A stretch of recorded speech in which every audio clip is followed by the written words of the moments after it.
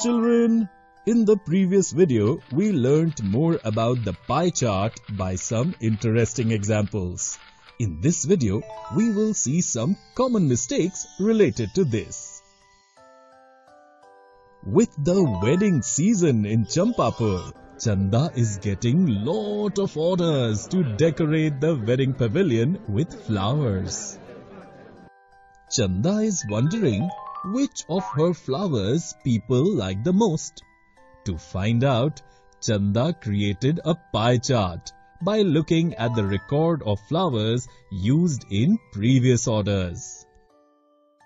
Just then, Appu came to Chanda's shop.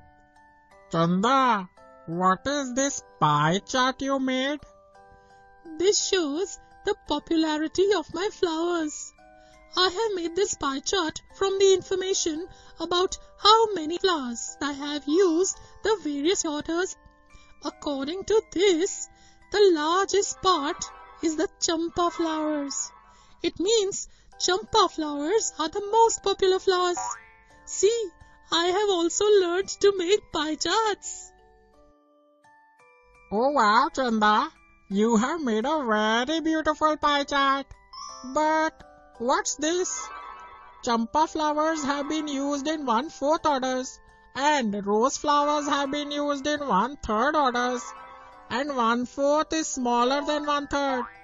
But in your pie chart, 1/4 part of the champa flowers appear larger than 1/3 part of the rose flowers. How can this be possible? Oh yes, Appu. When I made this pie chart, I counted properly, and I had counted each flower and then colored in the parts of the pie. Then, how did this happen? Okay, now I understand. Look, Chanda, even though you have colored the parts of the pie chart according to the fractions of these flowers, but when you made the parts of the pie chart, you have created unequal parts instead of the equal parts. So, 1/3 of your pie chart seems smaller than the 1/4 of your pie chart. Oops!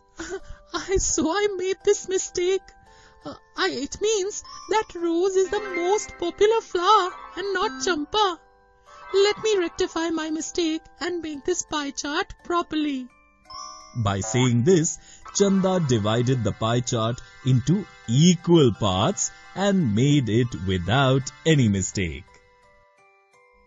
Thank you, Appu. Now I will never repeat this mistake. For this help, allow me to buy an ice cream for you from Babban's ice cream stall. Both Chanda and Appu went to eat ice cream. Children, in this video, we saw some common mistakes related to the pie chart.